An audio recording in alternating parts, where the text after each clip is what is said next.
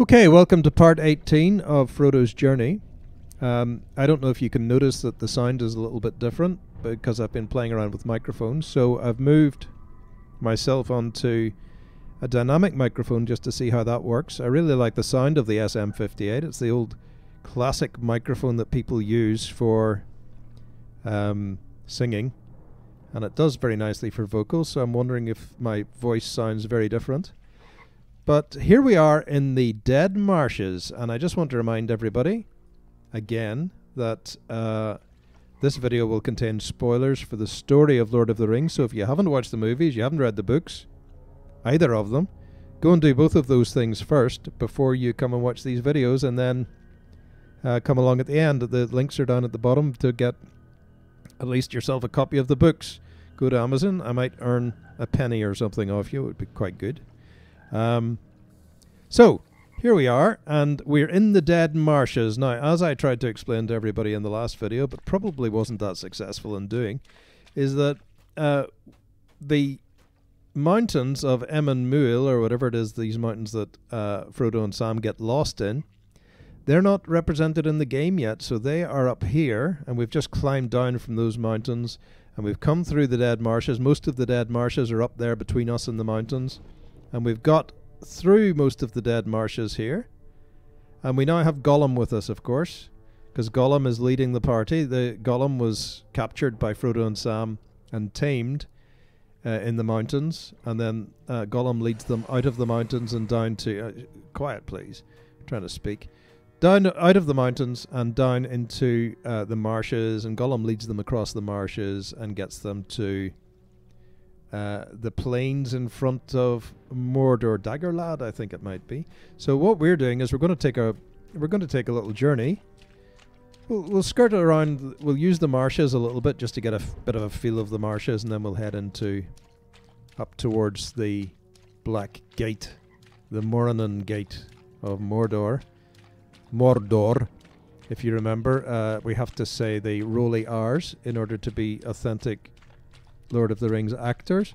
We don't use our rolly R's anywhere else except when we use names from Tolkien, which seems a bit strange, but there you go, that's what they do.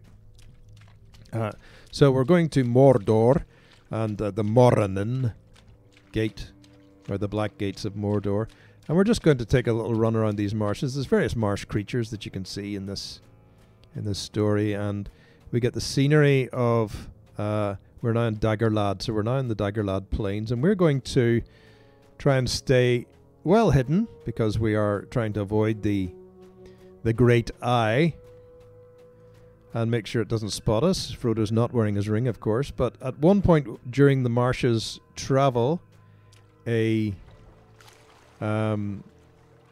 black rider, a winged black rider, a flying ring wraith passes over the top, and they have to hide in the bushes.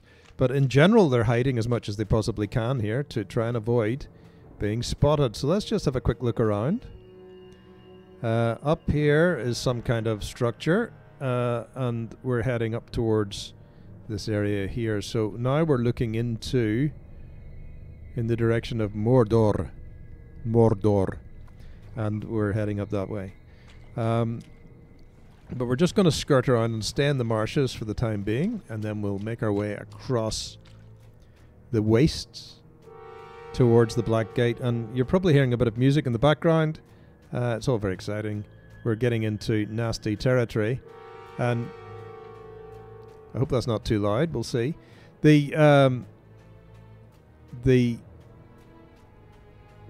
game itself, I've had to use a different character for this game because the character that we've been running with so far, the Hobbit, is a little bit too low level to come into this area. These creatures are all going to start fights with him everywhere he goes, so it's just a bit annoying.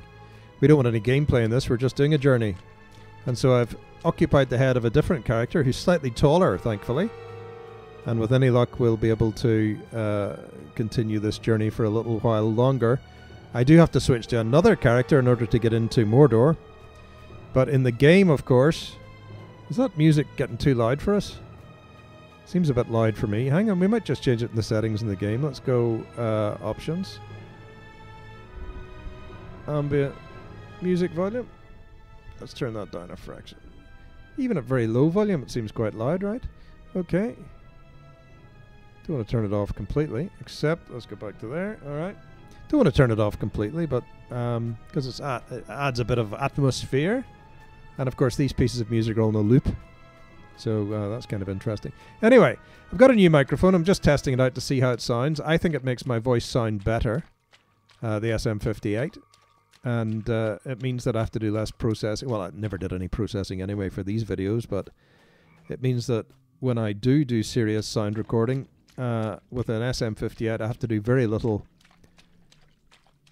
processing. And it may be that I'm just used to hearing my voice through an SM58 after years of using one singing and stuff, so maybe it's just I feel more comfortable listening to myself from this.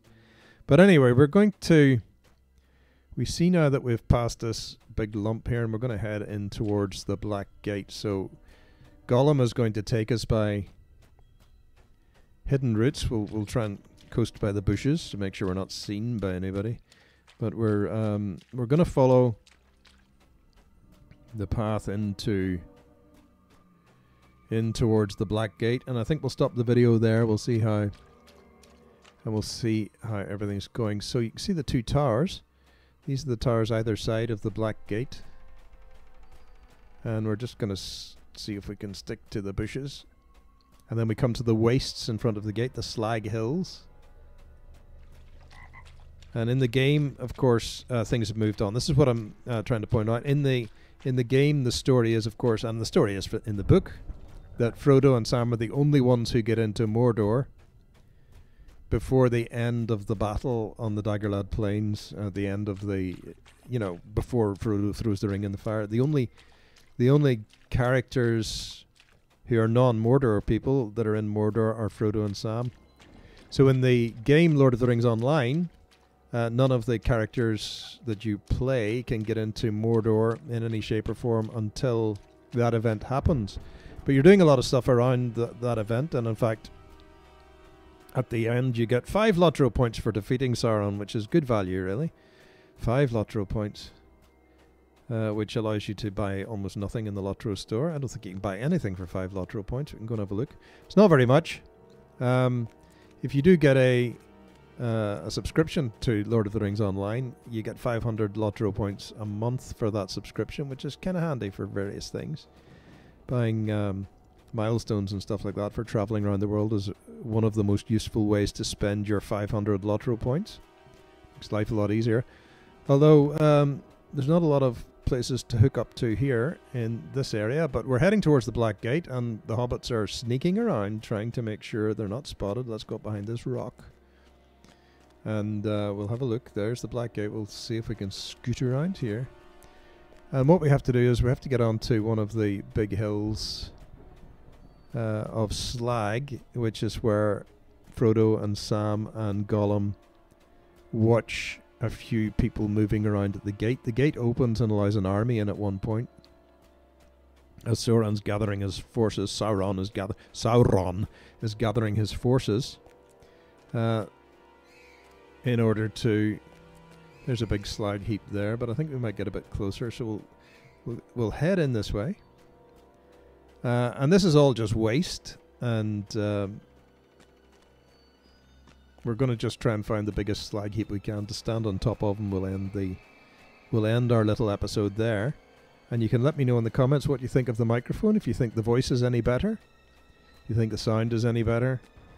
Maybe the thing is that I'm used to hearing me through this kind of microphone, but you guys aren't. You've been hearing me through the other microphone, and in fact a headset microphone when I was down in my other house doing some recording. So it's all been a bit of a mishmash and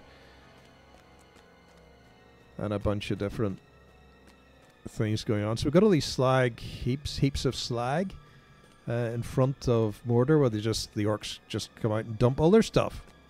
It's like a big bin outside. So they're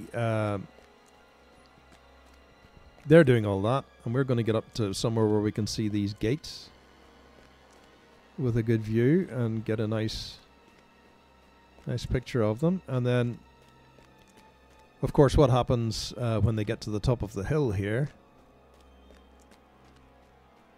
is that the gate opens to let an army in, and Frodo decides he's going to try running through the gate with the army.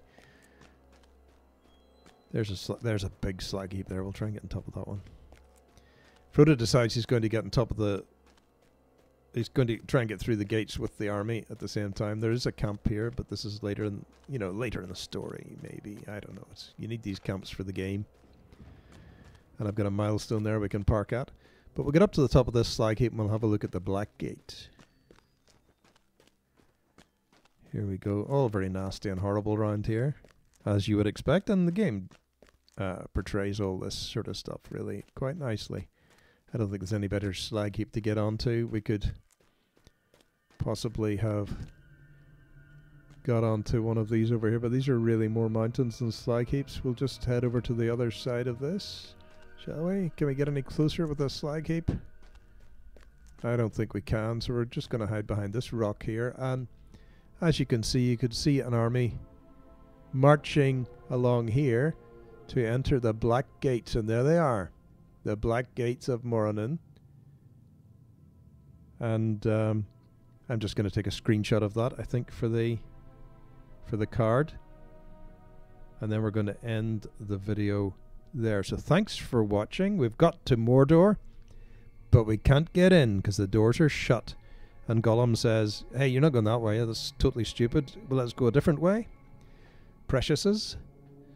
And Gollum manages to persuade Master to go a different way, and that's the way we're going to go in the next video. Thanks for watching. Thanks for staying with it. That is 18 episodes now, so you're a star if you've been with me that long. Well done. Let me know what you think about the sound, and I'll see you in the next video.